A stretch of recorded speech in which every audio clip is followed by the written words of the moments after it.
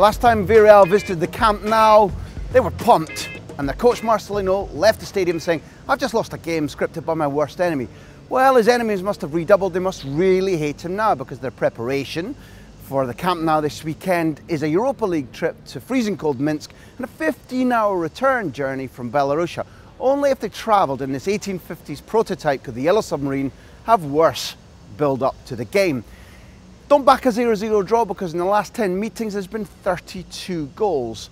Look at the referee. Klaus Gomez has never run a Barcelona defeat, whereas Villarreal have only won 10 out of 18 under him, and he's shown them 5 red cards. Neymar and Suarez have 17 of the 20 goals Barca have scored since Messi got injured. Back either of them anytime, back a home win.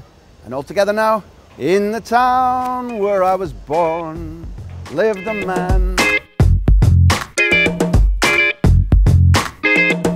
It's all hands on deck at the Sanchez Pizjuan this Sunday night for the visit of Real Madrid, because frankly Sevilla are all at sea.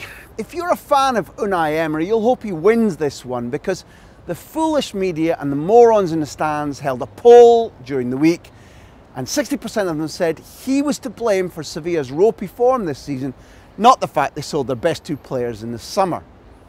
You'll have this down, I guess, as a Real Madrid away win. If so, call it 1-0, because Benitez's team has become hard to score against. I think a fighting score draw. Sevilla hate the sight of these white shirts. They'll rally Jose Antonio Reyes to score against his old team. Maybe Modric to equalise.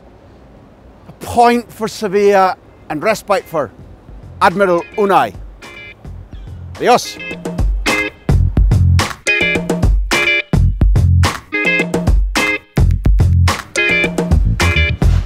Okay, time to take some money off Paddy Power. Eibar at home to Getafe on Saturday. Back the Basques, Borja Baston opening goal. Speaking of Basques, Athletic to rule the San Mames against Espanyol and win comfortably. Arit Aduriz to score with a header. Hasta pronto.